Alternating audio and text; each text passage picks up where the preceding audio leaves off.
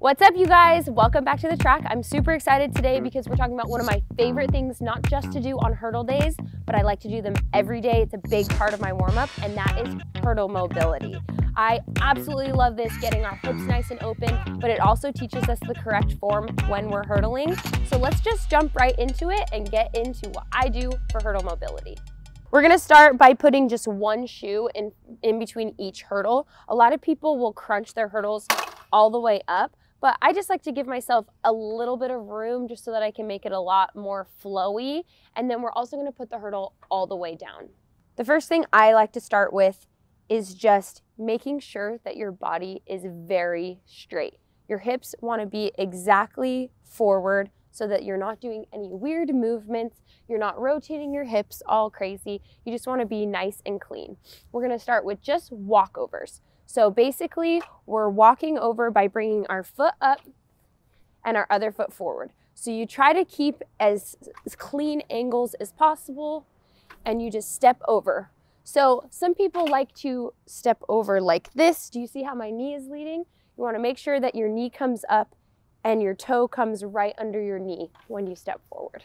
When we're doing this also, we wanna make sure that we're doing both feet. So even if, let's say, like for your lead leg, right leg, you don't wanna only just focus on your right leg, because if only one side of your hips are nice and open, that's just gonna be a big problem. You want your hips to be equal on both sides. So we're gonna do both of these, and I want you to stay as clean as you did for your right leg to your left leg.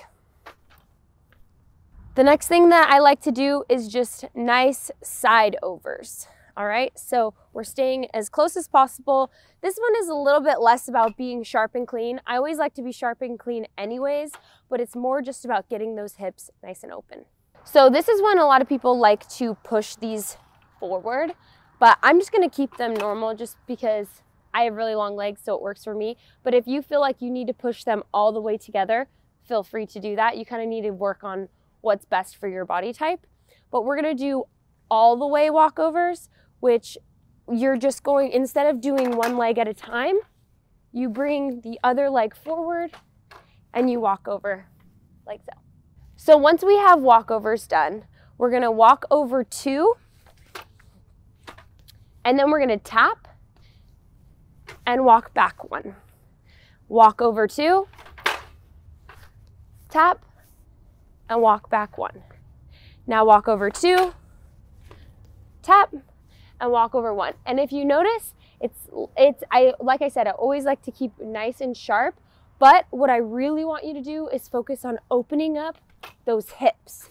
And this is really going to allow you to get that hip mobility.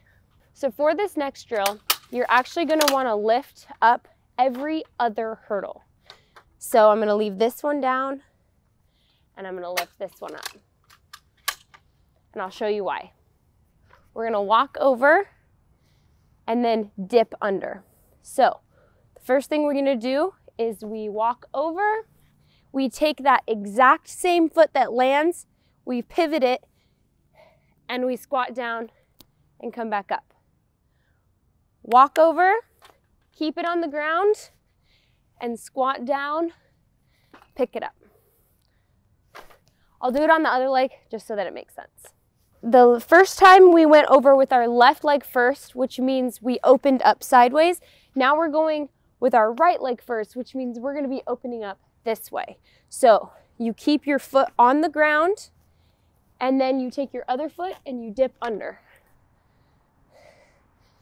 Foot stays on the ground, and you dip under. And this is really making sure, so when we dip under, we're really getting low here. We're opening up that hip so that we can just get all of that flexibility in our hips. The next thing that we're gonna do is really about rhythm and mobility.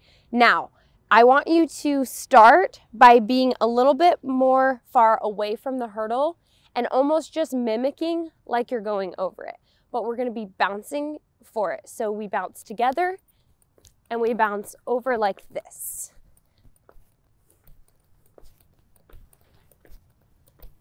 When you become more comfortable, you can actually get closer to the hurdle so that your foot is actually clearing the hurdle. Do make sure that you're focused on clearing the hurdle every single step, because I have had a spill or two over the hurdles. So let me show you what I mean. So just come over here so that you're actually clearing the hurdle. It gets your hip mobile, it keeps your rhythm high, and it helps improve your focus as well. This next drill helps with hamstring flexibility and activation. So basically we're doing that same rhythm what we were doing before, but our legs are straight. I do want you to start by being away from the hurdle. To be honest, I like being away from the hurdle anyways, and I've done this tons of times.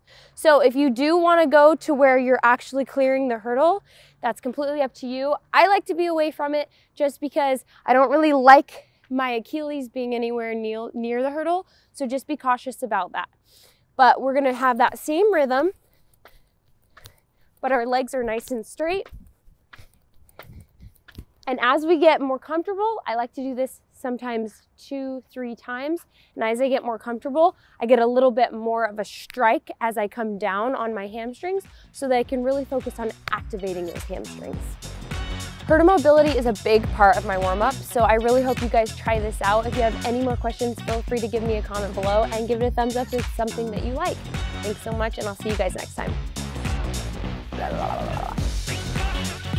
What? Give it a thumbs up. Yeah, just like that.